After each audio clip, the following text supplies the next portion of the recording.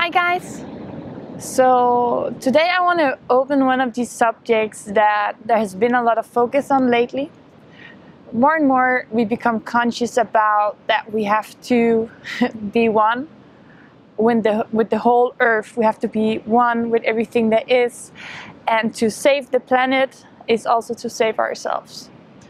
When we do these things, there's a lot of negative energy created because we want to stand up, we want to fight.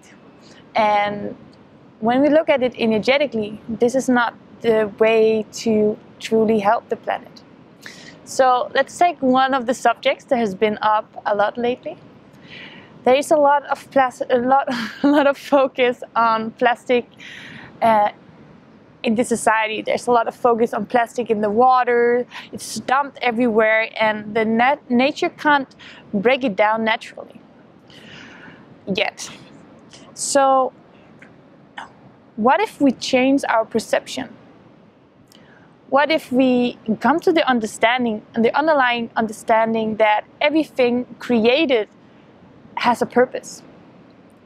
What if we could use plastic beneficially instead of putting a lot of negative attention towards its creation?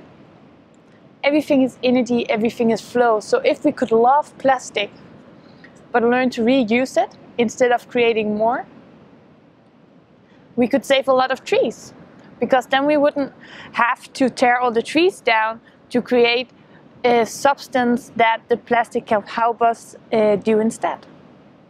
Another thing is that we have found this little mushroom that can actually eat plastic. So we are finding natural form and natural sources to realign this with Mother Nature. The best thing we can do with this and other problems on our planet is to not hate them. Do not hate whatever is created, because we are the one creating them. We are the one who created it. But instead, love it for what it is, and look into how can we use it more beneficial for ourselves and the life of Mother Earth. So that was it for today, guys, and let me know how you feel about it and how you use plastic in your life. Thank you.